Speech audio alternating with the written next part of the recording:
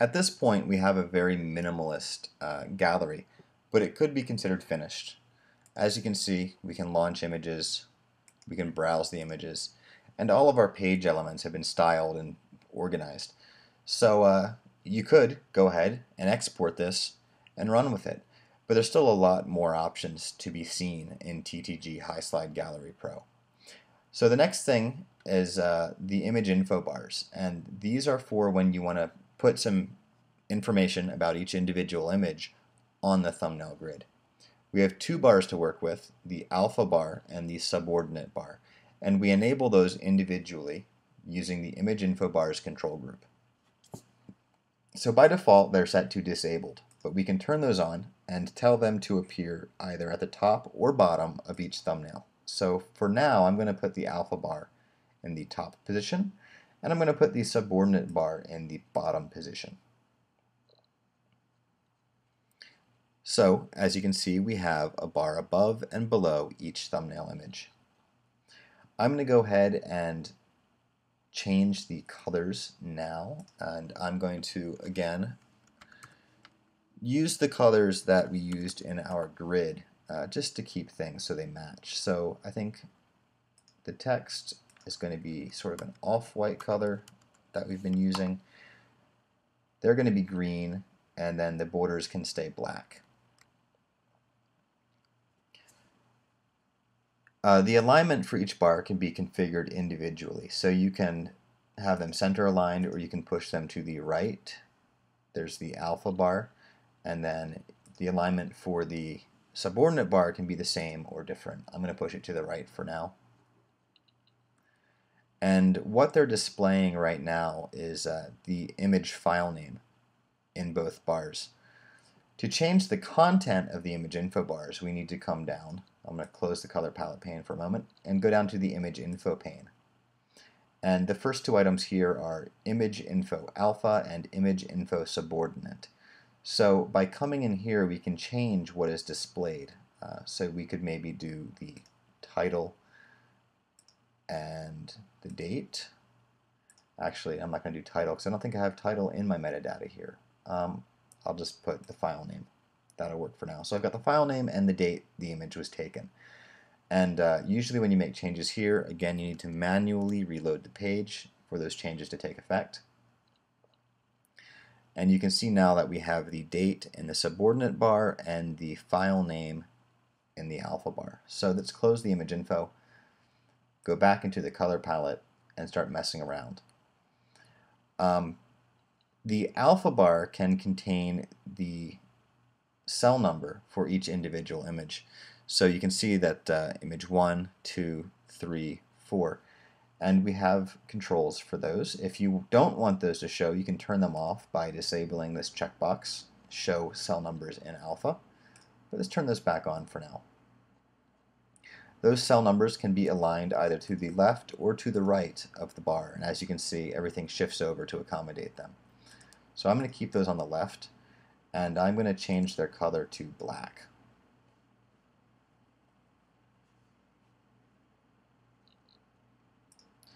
Another thing, just while we're talking about the cell numbers, remember the image ID that we had up in the gallery description? The image ID is exactly the same as your cell numbers, and so you can kind of use the grid as a cheat sheet. If you know you want to use, we'll say this image, for example, rather than having to count to that image down here in the film strip, you can simply turn on the cell numbering, see what it is here in the alpha bar, and then adjust your image ID accordingly. So that's just a little trick. I'm going to go ahead and turn that back off for now and go back down to the image info bars control group.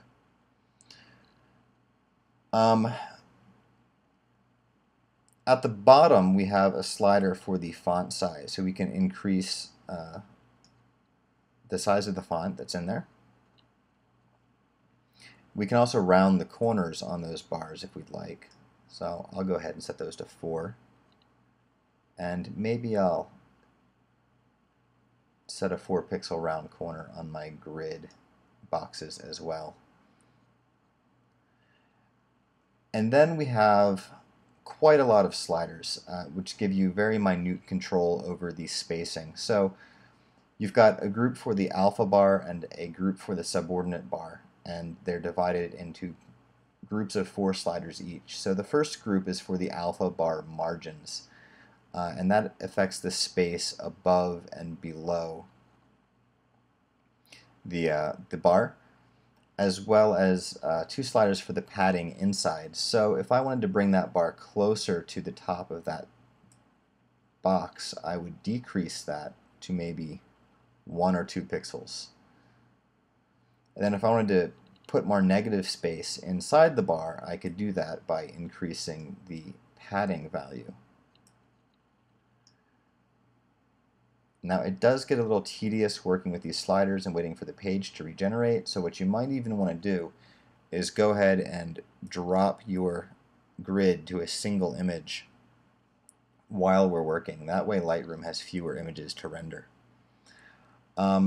The next set down is you have individual controls for the borders on all sides of these things. So I'm going to go ahead and take the borders down to 1 pixel in each case. And the reason that we have individual control for all of these borders is so that you can do different things as you move these around.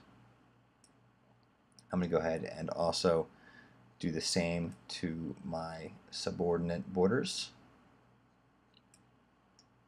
Again, I know this is tedious, but I will make my reasoning for this clear in just a moment. And then I'm going to adjust the margin above that bar. I'm going to decrease that to bring it closer to that box. So there is one possible layout where we have bars above and below. In fact, just to make them match, I need to increase the subordinate padding. Now if you wanted, what you could also do is take the subordinate bar and push it to the top of the thumbnail image. And when we do this, we start getting into a design that looks a little bit more like the Lightroom grid, where you've got 2 rows of information above the thumbnail image. So as you can see, it's now sitting directly on top of that, which I don't like, so I'm going to go back and change the margins again. I'm going to put a little bit of space between the thumbnail square and that bar. And if I wanted to merge those 2 info bars into one large bar, I can do that by decreasing the margins. So I'm going to take the alpha margin bottom to 0, and then take the subordinate margin top also to 0, and that runs them together. I can then take the subordinate border top to 0 and the alpha border bottom to 0, and that makes them look like one block. Of course, we probably want to take the round corners and take those down to 0 too to get rid of this funny little spot. And so now what we have is a single box with 2 bars of information. And now it becomes clear why I have individual controls for each of the borders on the 4 sides of those bars. We can then adjust the padding a little more. And again, just eyeball things until it looks nice to you. But I think that shall suffice. So now we have a nice image info box with cell numbers and 2 rows of information.